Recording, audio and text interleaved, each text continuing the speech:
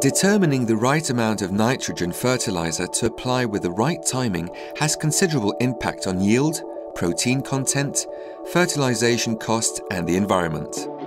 Yara precision farming tools, such as NSensor and N-Tester, allow farmers to adjust fertilization to the exact needs of plants at every spot on the field.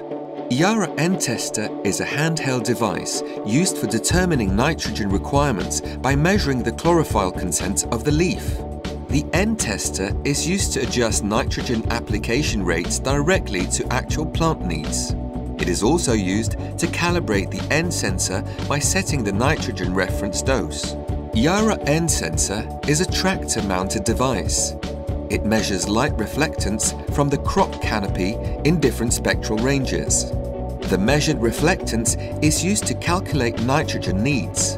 The corresponding application rate is directly forwarded to the spreader controller.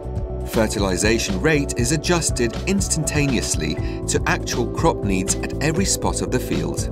The Yara NSensor works at any time of the day and under all weather conditions.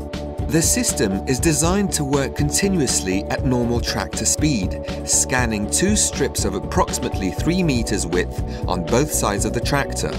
It automatically takes into account and corrects for ambient light conditions. The Yara NSensor is entirely controlled from the driver's cabin. Current spreading rates are indicated on the display.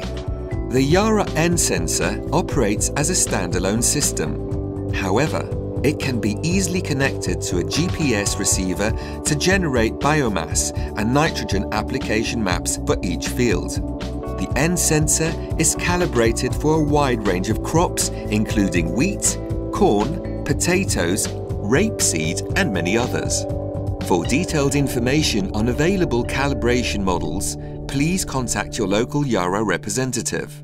Many field tests have confirmed the benefits of precision farming.